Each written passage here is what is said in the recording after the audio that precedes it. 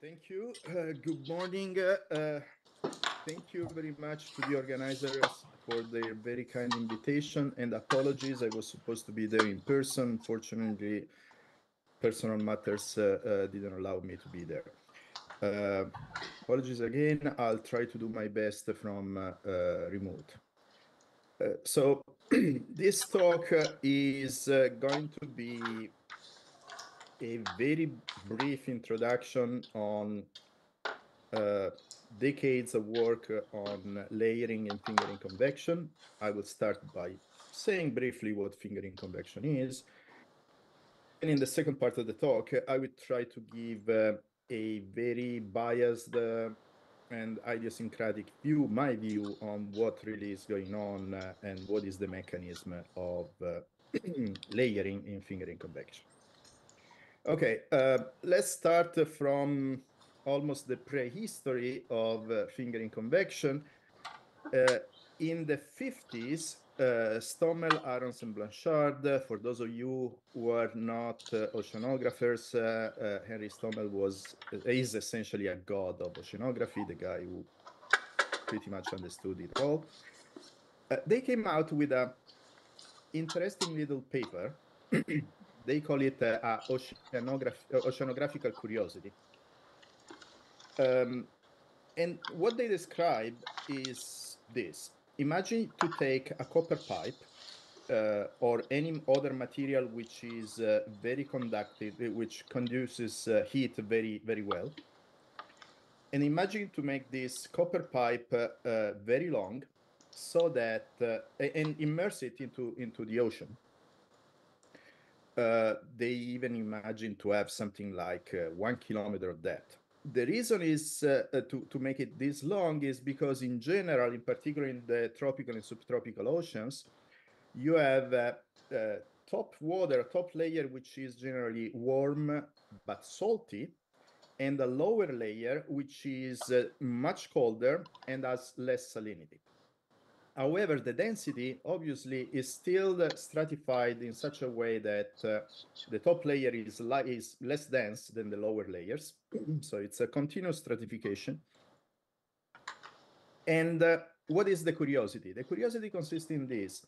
If you pump up water along this pipe, so that at a certain point, the entire pipe is filled with water that comes from the bottom, then you have the pipe that contains a lot less salt than an equivalent water column next to it. However, the heat diffusion through the copper will relatively soon, in particular if the diameter of the pipe is not too big, will relatively soon heat up the water into the pipe. So as a first approximation, you may think to have a water column that has the same temperature stratification as the outside water, but are almost constant salinity equivalent to the low salinity of the lower layers. And therefore, the weight of this water column is less than the weight of an equivalent water column outside of the pipe. And so just by hydrostatic pressure, water will be pushed out of the pipe.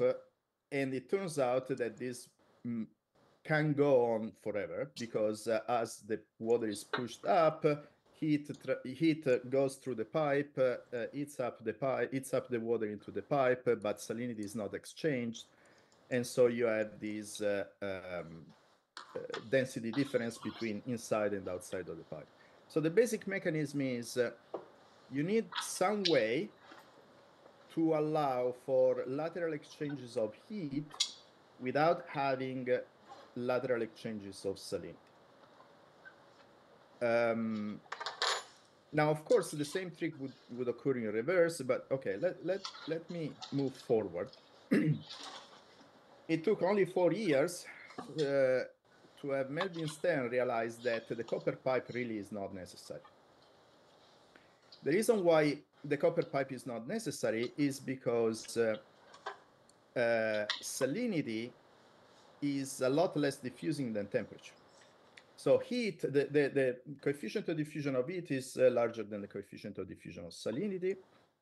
And therefore, imagine a situation, a cartoon like this. So you have a lower layer, which is warm and salty, and has a density ρ2.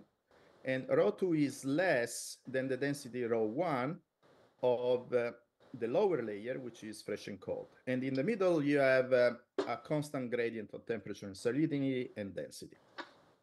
Now imagine to perform a perturbation whereby a wave displaces some fluid upward and some fluid downward. Now, laterally, you will start having diffusion of both temperature and salinity, but temperature diffuses a lot faster. And therefore, the columns that have been displaced upward will be warmer, and the columns that have been displaced downward will be colder. However, both columns will have mostly retained their salinity, and therefore the columns that have been displaced upward will keep going upward, and the columns that have been displaced downward will keep going down.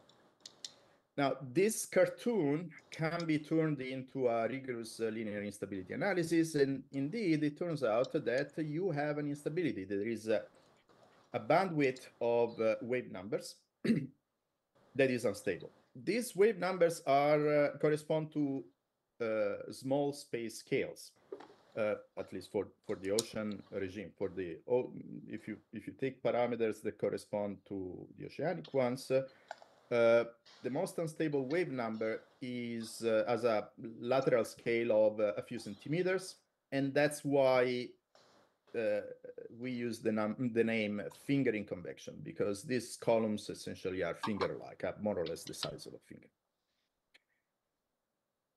The phenomenon is extremely robust. I'm not an experimentalist by any stretch. However, so this movie that I hope you are seeing is an experiment done literally in my kitchen with just a small container. In this movie is accelerated. So 1 second in the movie is 30 seconds in reality. And here, my friend Joost and I are just putting some hot, salty colored water on top of fresher water.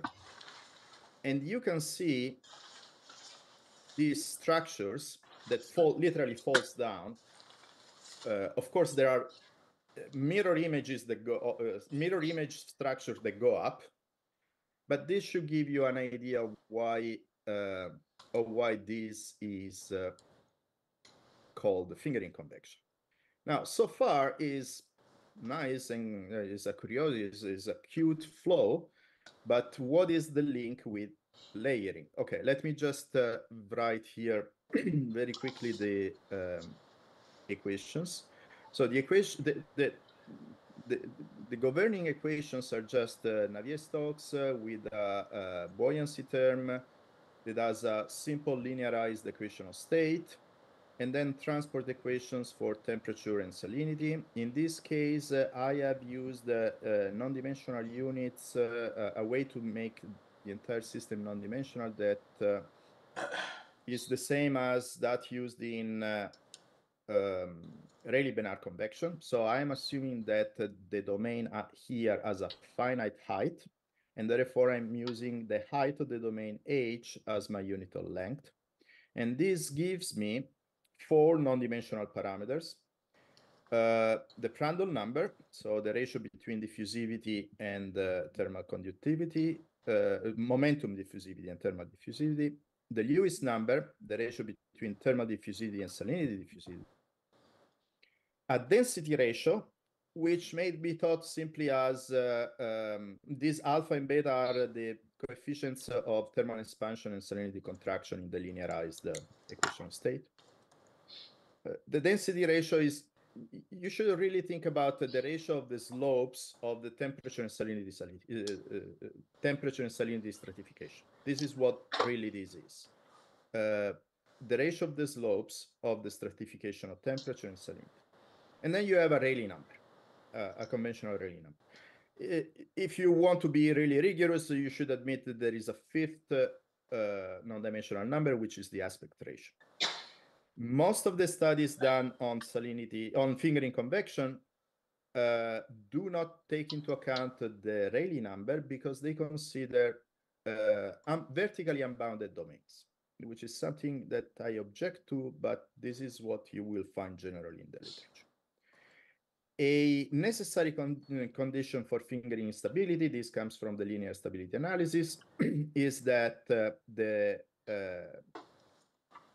density ratio, this non-dimensional quantity, has to be sandwiched between 1 and the Lewis number. If it's larger than the Lewis number, everything is stable. If it's smaller than 1, then you have a top-heavy fluid, and your convection will look a lot more like Rayleigh-Benz convection. Okay, so I was saying, what is the link with with layering? Well, oceanographers, after Melvin Stern showed that you don't really need a copper pipe, oceanographers went out at sea and started looking for finger-favorable conditions. And they found them pretty much anywhere in the tropical and part of the subtropical oceans, including the Mediterranean. This particular profile comes from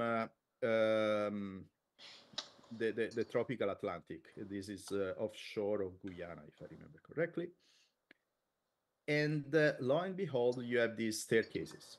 So the fingers occur in these steps. And then these steps, these high gradient regions are separated by regions where the vertical gradient is pretty much 0. And they are supposed to be dominated by convection that looks very much like Rayleigh-Benard.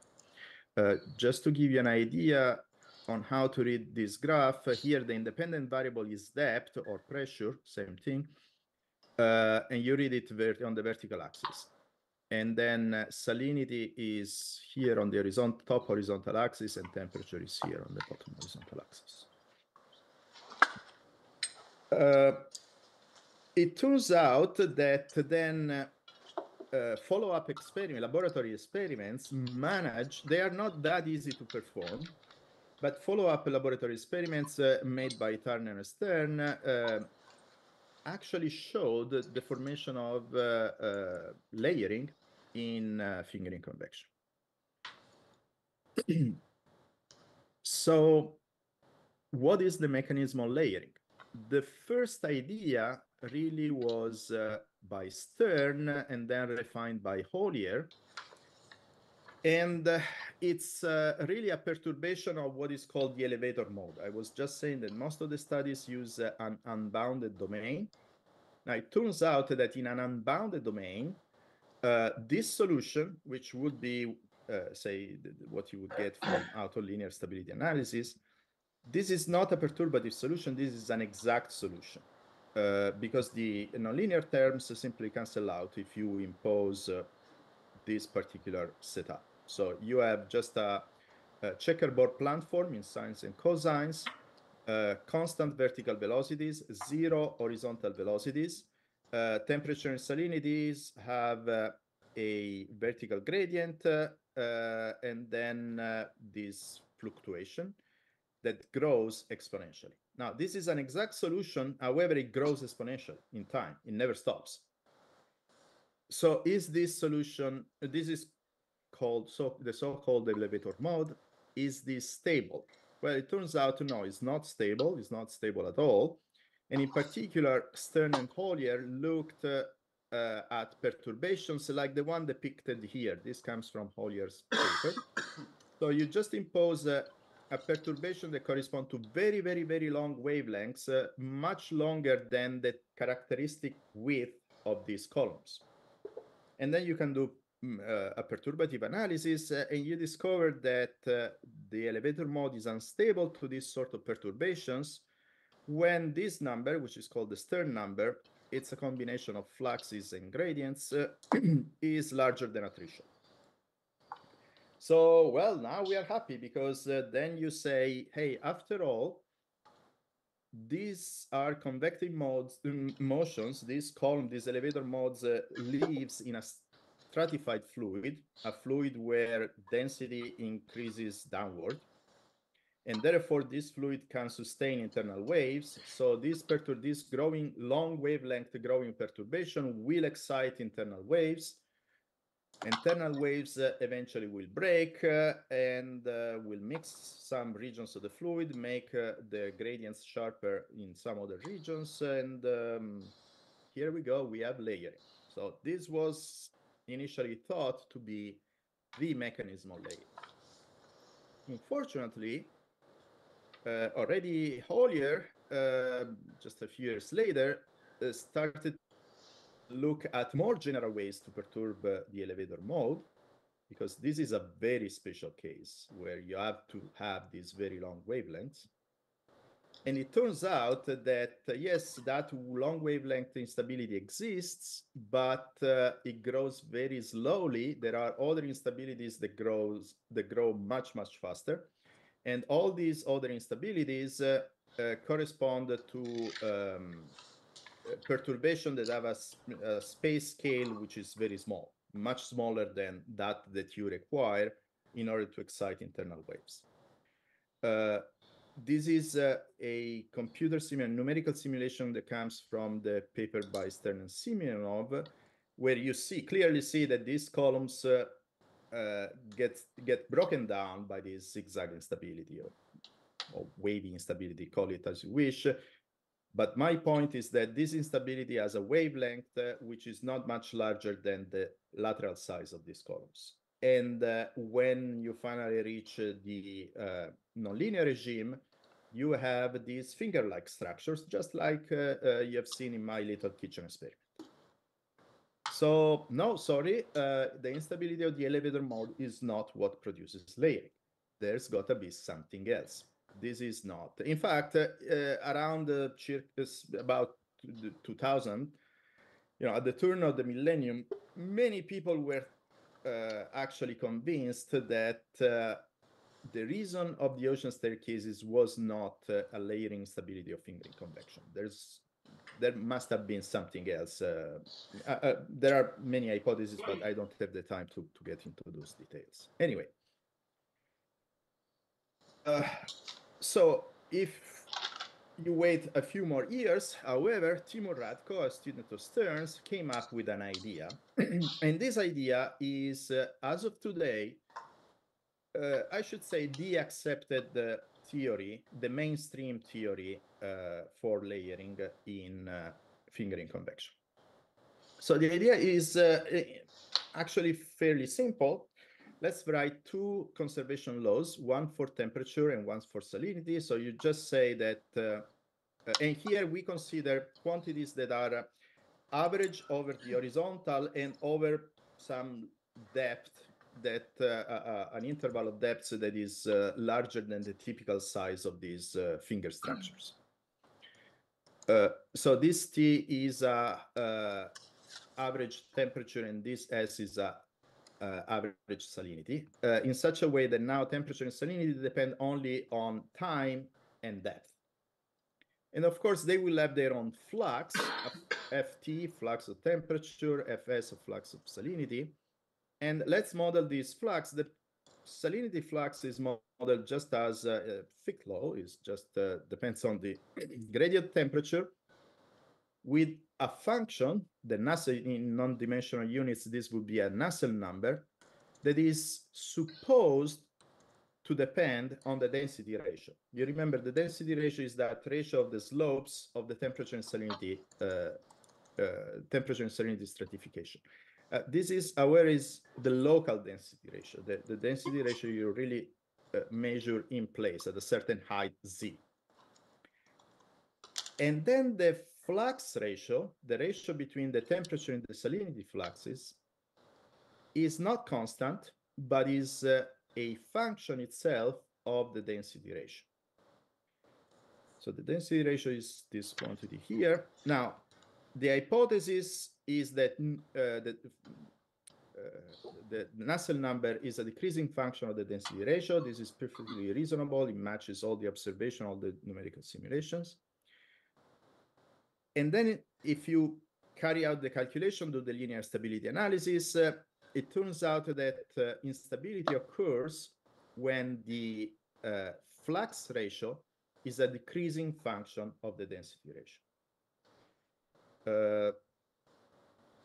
okay, let's go here. So the idea is that you have a flux ratio function that is a function of the density ratio.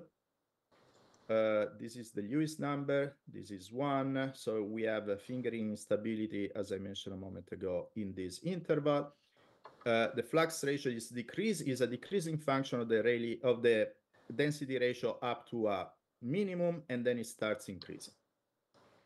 So the cartoonish way, I'm not going to do the linear stability analysis, but the cartoonish way to understand how this leads to layering is the following. So you have a basic state that has a constant density ratio. You do some perturbations, and these perturbations produce regions where the density ratio is a bit higher and regions where the density ratio is a bit lower. Where the density ratio is a bit lower, temperature and salinity flux more or less at the same rate. But when the density ratio is a bit higher, the temperature fluxes less than the salinity. And this means that you have heat that either accumulates in some regions and depletes in other regions faster than salinity, and therefore vertical inhomogeneities in density or buoyancy are the result. So the cartoon is fairly convincing, and this is all nice and good, provided that indeed you have a flux ratio that behaves in this way. There are several versions of this theory. The vanilla theory that I just tried to cover suffers from an ultraviolet catastrophe. Then in a subsequent paper, Radcott fixed this problem in various, I mean, by adding essentially biharmonic terms. What is, as I said, this is the accepted way, the accepted explanation for fingering layering. However, as you may have hinted, I'm not convinced. And the reason why I'm not convinced essentially is the following. In this cartoon, this function is hand-drawn. This doesn't come from anything. This has been taken, you have taken a pencil, you have drawn a function like this, a graph like this. If you do linear stability analysis, where does the idea that gamma depends on the density ratio? It comes from the linear stability analysis. If you take the fastest growing fingers, they carry the infinitesimal perturbations have their own fluxes. You can compute their ratio, and you get these black lines. The top panel A refers to ocean parameters. The bottom panel B refers to a situation where you substitute heat with salt and salt with sugar. This is usually how experiments are done in the lab. So top panel, ocean parameters, bottom panel, lab parameters. And if you don't choose the fastest growing finger, but you choose the marginally stable fingers, you get the dotted lines.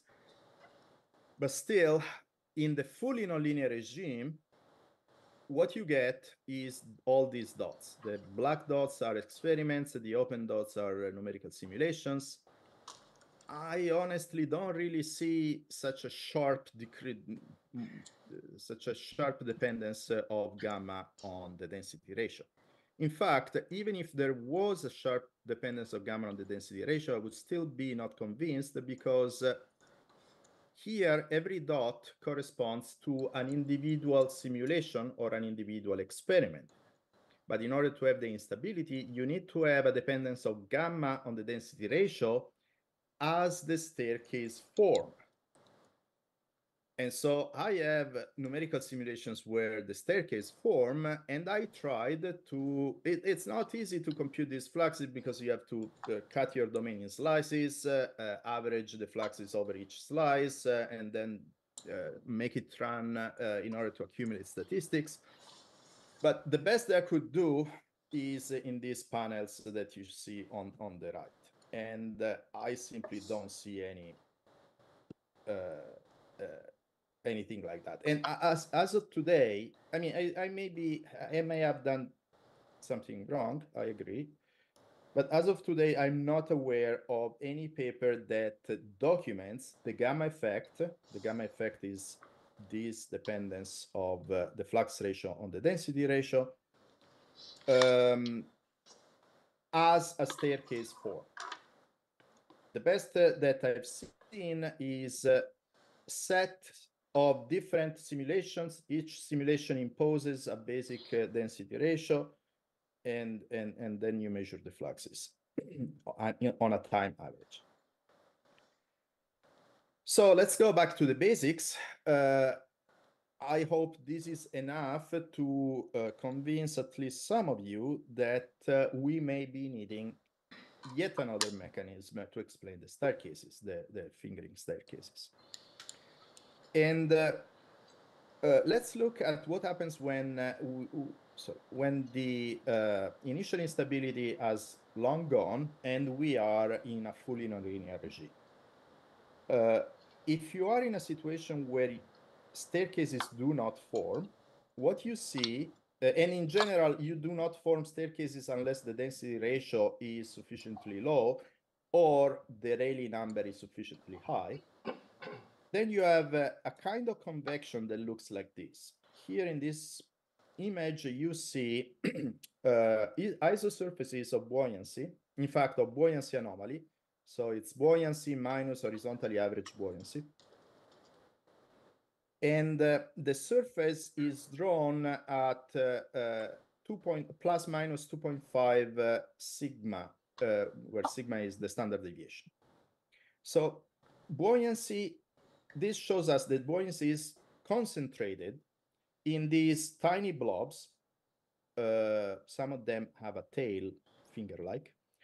And these blobs go up and down. So those that carry a positive buoyancy anomaly move upward. Those that carry a negative buoyancy anomaly move downward. And these blobs keep going until they get destroyed, typically by interacting with other blobs. However, the interesting part is that new blobs form because this fluid is still subject to the fingering instability.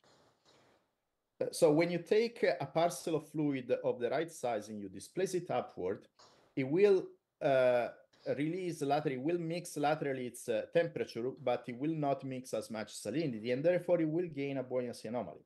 This should be clear in an intuitive way, but has been shown in a formal way by Middleton and Taylor in a very interesting paper, a recent paper, that actually gives a criterion for the release of the potential energy stored in the salinity field. That is actually what really drives this kind of convection. Okay, so let me show you at this point a movie. This should probably give you a very intuitive idea what I mean when I say that fingering convection is driven by the motion of these structures. Let me stop this for a moment. Here you have red blobs that carry positive buoyancy anomaly, they go up. Blue blobs, they carry a negative buoyancy anomaly, they go down. The green particles are just fluid particles. They are passive Lagrangian tracers. They are there just to track the fluid. Ideally, what we would like to do is to track the blobs. With collaborators, I tried to do that. I still haven't achieved that. It's an exceedingly difficult problem. So the best thing I can do for the moment is to track Lagrangian particles and measure along the motion of these Lagrangian particles, temperature, salinity, buoyancy, vertical velocity, and so on. As I said, this is the non-staircase forming regime. I'll get back to the staircases in a moment. Now, let me define. Let's examine those Lagrangian tracers, and let me define a leg as a portion of the trajectory of one of these Lagrangian particles in which the Lagrangian particles maintains the same sign of vertical velocity. That is, a leg is at the end of each leg, is marked by a reversal of the vertical velocity in the Lagrangian particle. So you can have all these Lagrangian particles, look at the entire trajectory, and chop the trajectory in these individual legs. And the idea is that when these particles are inside one of those blobs, they essentially follow the blob. This is not exactly true because the blobs are not Lagrangian, are not passive, but it's approximately true. So then what we do is histograms of leg length, this Z quantity, and buoyancy anomaly. And we see that for particles that travel a very small leg, you can have just about any buoyancy anomaly, either very small buoyancy anomaly or very big buoyancy anomaly. It doesn't really matter. You can have just all possibilities. But if you focus on the particles that travel very long legs, which for us are proxies of those blobs, of those buoyancy-carrying blobs, you realize that that is only possible if the buoyancy anomaly associated with the particle has a very specific value. There can be fluctuations around an average, but the average is very well defined, is this red line. Likewise, if you look at vertical velocity, for particles that travel very short legs, you have just about any vertical velocity. But if you consider only the particles that travel long legs, the vertical velocity remains in a band around some very well-defined average. And of course, the same occurs with the buoyancy flux or temperature fluxes, salinity fluxes. This means that if you want to travel vertically, then you need to be in a Goldilocks zone. You need to be a Goldilocks fluid parcel that doesn't travel too fast, doesn't travel too slowly, doesn't have too high of a buoyancy anomaly, doesn't have a too small buoyancy anomaly. It has to be just right in such a way these lateral exchanges of temperature that avoid lateral exchanges of salinity can occur at the correct rate given the stratification. Why am I saying so? Okay, further information. Let's look at the two bottom panels. These are two different simulations with different Rayleigh numbers, but the message is the same. The green line that corresponds to the left vertical axis is the cumulative flux fraction. And this is quite interesting. Fingering convection by itself carries density flux up gradient. I should have said this earlier. Because the salinity flux goes down. Essentially, salinity is taken down by the fingering convection. But temperature homogenizes laterally. The vertical flux of salinity is larger, measured in buoyancy units, is larger than the temperature flux of salinity. Than the temperature flux. Which means that overall, this kind of convection makes a lighter layer, a low density layer, even less dense, and the lower high density layer even denser. It's very cute, it's very peculiar because it's a up gradient. In density, this is an up gradient process.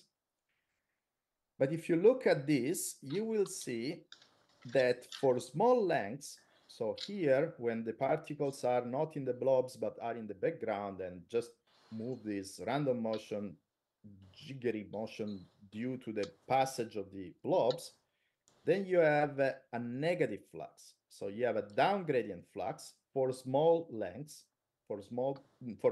particles that travel small lengths have a negative flux. And then as you travel longer and longer lengths, you get this positive flux. The red line is just the histogram of, in fact, it's the probability density function of the leg length in log scale, and so it has an exponential tail, which hints at some sort of a survival process.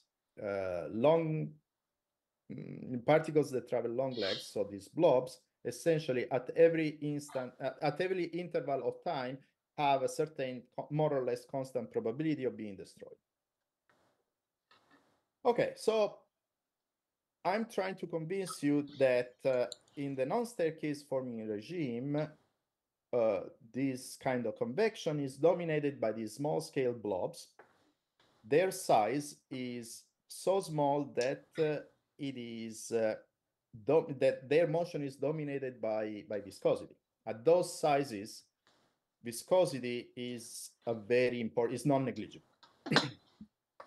However, what happens when we make this sort of convection more and more vigorous? And we can do that either by increasing the Rayleigh number or by decreasing the density ratio. Well, what happens is that the Reynolds number associated to each blob increases. So when the convection is not particularly vigorous, you have a Reynolds number which is less than 1. And then the Reynolds number of these structures increases and exceeds 1 as the convection becomes more and more vigorous, which also means that these blobs, as the Reynolds number increases, they will start having a wake. They will start mixing the fluid around them. If the Reynolds number is less than 1, that they will just move around in this very viscous fluid. But when it's substantially larger than 1, they can actually create a wake behind them. And so what's going to happen at that point? Now, this is a three-dimensional simulation that shows that these structures actually cluster together as time goes on. This is the corresponding movie. You have the salinity fluctuation, buoyancy fluctuation, kinetic energy, say velocity square fluctuation, and then the buoyancy, the horizontally average buoyancy. Now you see that as these things cluster together and produce this structure that have a scale much larger than the scale of the fingers, then you have some mixing. So you have a substantially higher kinetic energy in your fluid, and at the same time, the buoyancy profile starts to wiggle and starts to give signs of layering. And this is what you see in the spectrum. At early times, the spectrum, the kinetic energy spectrum has just a peak. By the way, this means that fingering convection in the non-staircases forming regime is not a turbulent flow because there is no cascade. There is a very well-defined space scale. And then as the layering forms, so you start having these convective layers, so you start having this tail that go up. Okay, so we have now something that mixes a stratified flow. And this is our hint, because it turns out that if you have a stratified flow, no double diffusion, just a single scalar that stratifies a flow, and you mix it with, for example, with a rod, if you mix it with the right speed, not too slow, not too fast, after some time, you start having layering. This is a very well-known process that has been studied at length. And the basic idea is the following. Imagine that the buoyancy flux produced by the bar depends only on the buoyancy gradient. This makes sense because if the buoyancy gradient is low, it's easy to mix the fluid. If it's very high, it's less easy to mix the fluid. But let's also suppose that the buoyancy gradient has a non-monotonic shape like this. Then you just use a conservation law, use the chain rule, and you end up having that this quantity in this region is negative. So you have a diffusion equation with a negative coefficient. Now, of course, this mathematically is ill-posed. Mathematically, this doesn't make sense. But in terms of physical intuition, this is really suggestive that if you have this non-monotonic dependence of the flux on the buoyancy gradient, then very naturally you will create instabilities that will produce layering. And indeed, if you analyze those 3D simulations, that's what you look at. That's what you see. The buoyancy flux has a non-monotonic dependence on the buoyancy gradient. So it's there. This is something we do see in the numerical simulations. However, as I said, this sort of math doesn't quite stand up to scrutiny. So we need something better. And the something better really is a replica of a model for layering in stratified flows by Balfour, Yulee-Smith, and Young. So we start with a energy equation. So when I say energy, I really mean velocity square, which diffuses vertically with a eddy diffusion, which is just the product of a mixing length with times the square root of kinetic energy. And then we will need a potential energy conversion term, a kinetic energy dissipation term. And then we have two conservation laws for temperature and salinity. But what we want to verify is that the gamma effect really doesn't play a role. We want to see if we can make layering without the gamma effect. Therefore, we assume a constant flux ratio. Now, I don't know if this is right, if this is wrong, but let's assume that the flux ratio is constant. If we do so, then the gamma effect is ruled out. And then we can combine, in that case, we can combine these two equations and have a single equation for buoyancy. I will cut this short. We need to figure out what this potential energy conversion term is and what this kinetic energy dissipation term is. For the potential energy conversion, it's very easy. You very quickly convince yourself that this term is just the buoyancy flux. The dissipation is a recipe. And we use this recipe. Is not a particularly good one because when the buoyancy gradient goes to 0, the dissipation goes to 0. I'm not going to go into those details, but my point is that if you use a different recipe for the dissipation, you still find analogous results. Okay, so what is this? The important thing is this F. So the idea here is that the kinetic energy, therefore, so what is the buoyancy flux? Now, the buoyancy flux is an up gradient constant flux of buoyancy produced by those blobs, those blobs that travel for long legs, minus a mixing term that is just an eddy diffusivity times the buoyancy gradient. So we parameterize the buoyancy flux in this way: an up gradient constant term and a variable down gradient mixing term. And then we finally need a mixing length, and this mixing length is assumed to be short when the kinetic energy is small and long when the kinetic energy is high. So if you go through a linear stability analysis, well, first of all, if you look for steady solutions of this form, you realize that each steady solution has a flux that depends on the density ratio. And if you put this together, you have this non-monotonic shape of the flux. And then this is the result of the linear stability analysis. When you perturb an initial state, which is in this non-upgoing part, this, for example, 0.6, this corresponds to 1.6 here, you have a band of wavelengths that is unstable, but you do not have an ultraviolet catastrophe, which is good. 0.8, you have this, 1, everything is stable. When you are here, or you are here, you're stable. In this upgoing part, you're unstable. And this is just to give you an idea of what the fully nonlinear solution look like. These are numerical simulation. Panel A is the buoyancy profile, which developed clearly this steppiness. Panel B is the energy. And then the lower panel shows as a function of time the logarithm of the buoyancy gradient,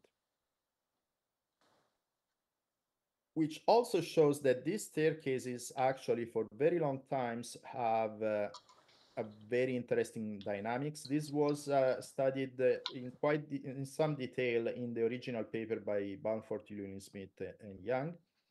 So you start having a set of steps spaced as depending on what is the most unstable wavelength. So the most unstable wavelength determines the initial spacing of the steps. But those steps then either merge or just disappear over very long times until only one step survives. And of course, as I said, all this model, which really is a recipe, and there are many things that are clearly not very realistic. Okay, so we assumed this was designed to be sure that layering could be obtained without any gamma effect. So we wanted a priori to rule out the gamma effect. And that's why gamma here is a constant. The other questionable thing is to assume that the flux carried by this small structure, by these upgoing and downgoing blobs, is constant. It's absolutely sure that it is not constant. This is an oversimplification.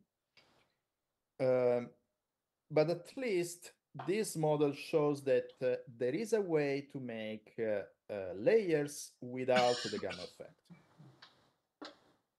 Now, of course, you can go back and keep three equations, your energy equation, your temperature equation, salinity equation, and come up with some other modeling idea that links all them together. But the interesting part is that in a recent paper by Pruzina, sorry if my pronunciation is incorrect, Hughes and Pegler, last year in Journal of Fluid Mechanics, they actually showed that it's possible to have to carry out a linear stability analysis of this model without having to do that many hypotheses on the particular nature of these fluxes or these C and D terms. And this linear stability analysis identifies general stability and instability conditions. And it turns out that, okay, when I read the paper, I was surprised. Now that I'm thinking about that, I'm not surprised anymore. It seems natural. There are versions of this general model that undergo instability through the gamma effect. Now, I'm not going to spend any more time on this particular subject because this, I think, is the subject of the next talk. So consider this slide just a highlight, an advertisement for the next talk. But it turns out that this sort of BLY method of modeling fingering convection, BLY from Balfour, Smith, and Young, is actually so general that encompasses both my way where fingers cluster and then steer the fluid, and Radko's way in which there is a gamma effect. Okay, and this is the conclusion, and I will give as conclusion just a very opinionated idiosyncratic view. My view is that double diffusion creates blobs. These blobs trigger clusters because when they have a wake, the wake triggers further double diffusing instability and the creation of other blobs that go in the same direction. This cluster grow up to a size where they can finally steer the fluid because now they are big enough to do so. And therefore, staircase formation is a process driven by the steering of buoyancy, just like a staircase formation in a stratified fluid with a single scalar that is steered by the rod. So double diffusion is involved only indirectly. Double diffusion provides the rod, the steering rod, but is not the prime mover of the layering stability. Now, of course, my model is just a proof of concept, is not ready yet to be compared with the, say, numerical simulation in a quantitative way. But, okay, let me just finish with a very forward-looking statement. It may very well be that even this modeling approach may not be the end of it. There may be another modeling approach in which one tries to make a model of the motion of the blob themselves. As I said, this is a convection in which, at least initially, you have small-scale buoyancy-carrying structures that go up and down and interact with each other. And some of these, when they interact, they get destroyed, new ones get formed. Now, I don't know if you have ever seen, there is an old paper, oops, sorry. There is an old paper by Kak that derives the telegrapher's equation as the limit, as a stochastic limit of a set of travelers that keep going with a constant velocity in the same, is a 1D model in space, that keep going in the same direction, but at each interval of time have a certain probability of reversing their velocity. However, these travelers do not interact with each other. Each traveler is independent of the others. And therefore, you just have the telegrapher's equation. You can have waves, you can transport waves, you don't have layer formation. I just wonder if there exists a version of this stochastic model that, and in which these walkers interact with each other and therefore produce layering. It's complete speculation. I really have no substantial work in that direction to show, but I just wanted to mention that in case somebody in the audience has any brilliant idea. And that's it. Thank you for your attention. Thank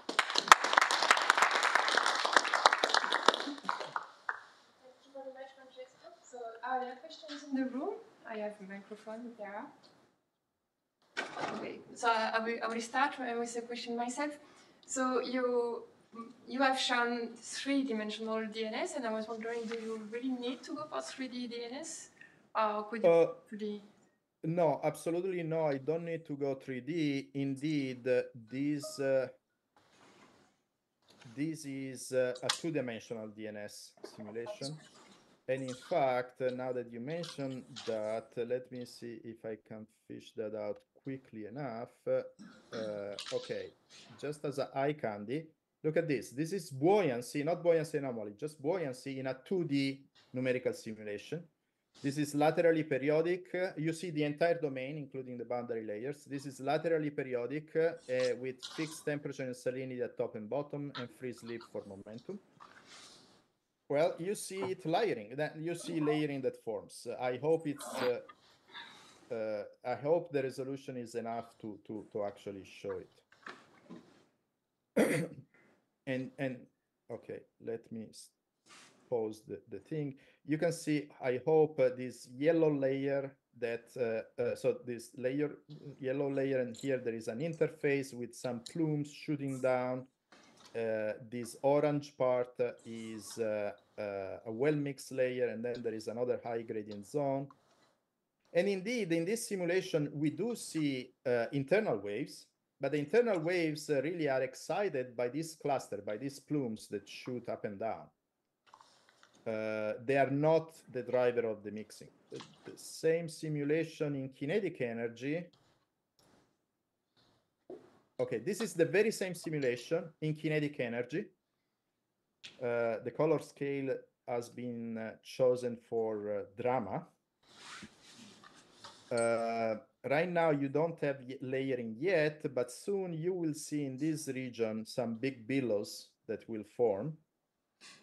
And those big billows, here we go, and those big billows actually produce the well-mixed, the vertically well-mixed layer.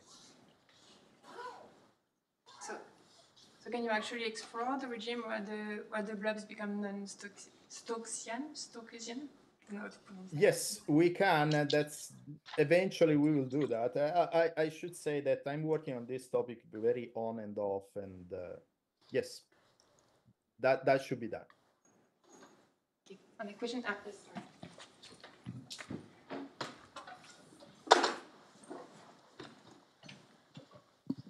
Thanks.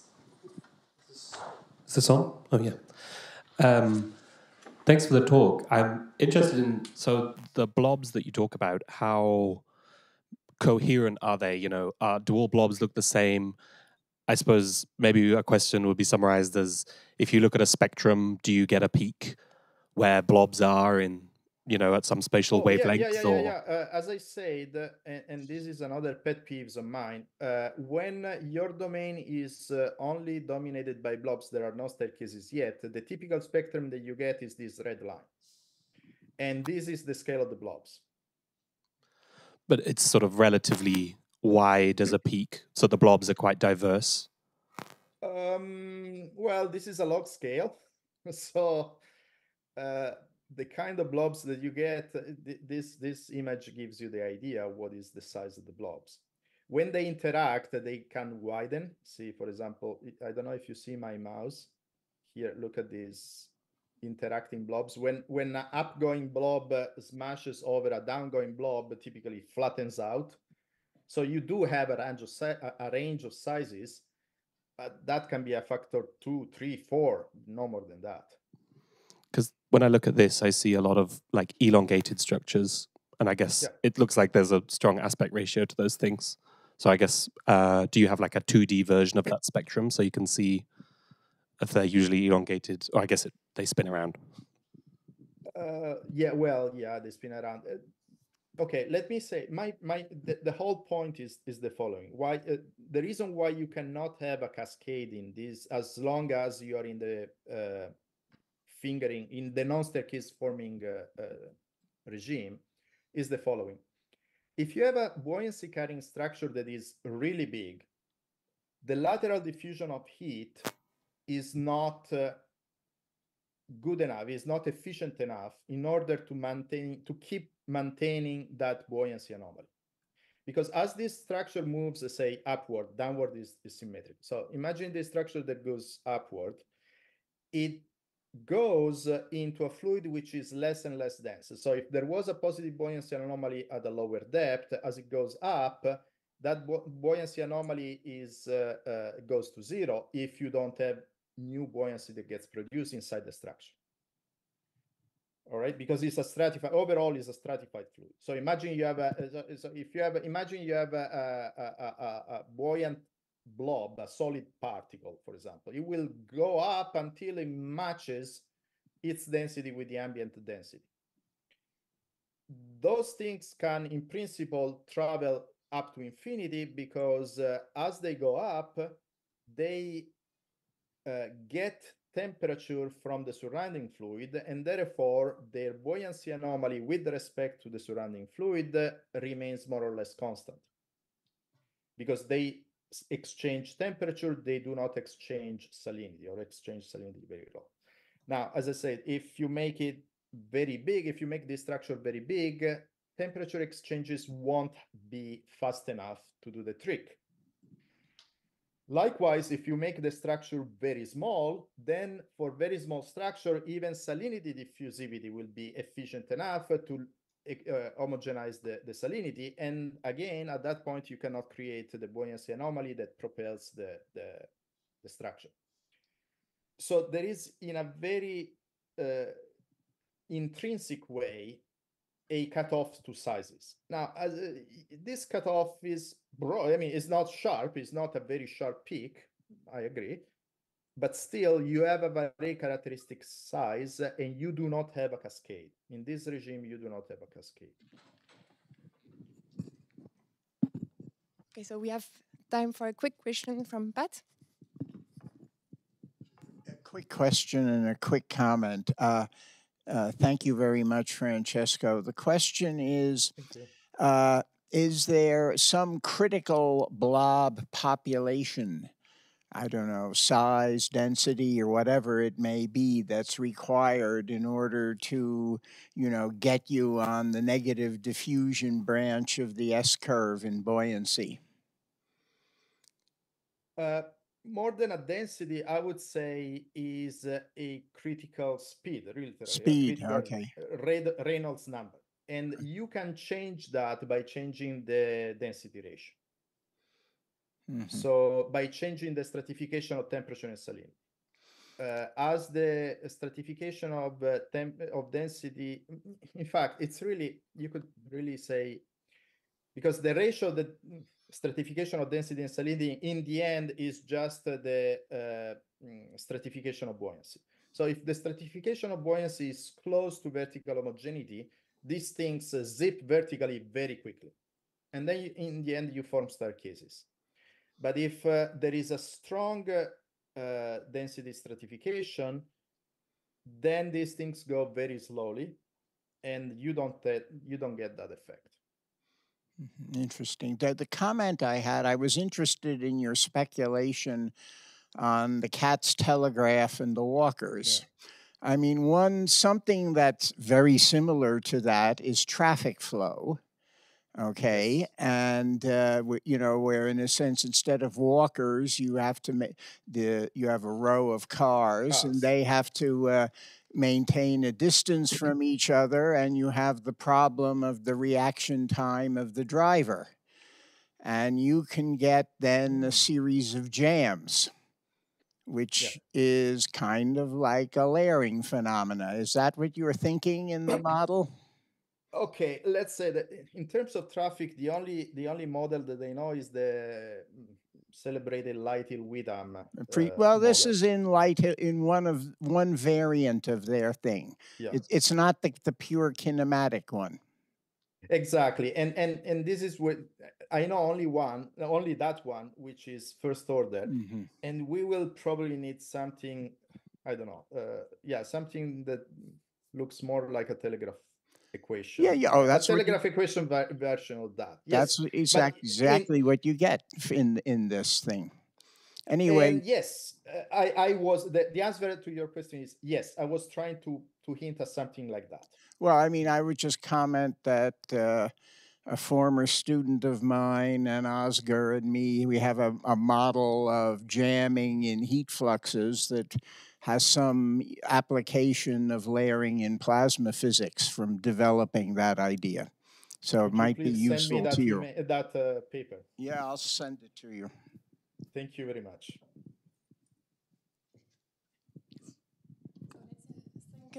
Let's thank again our speaker.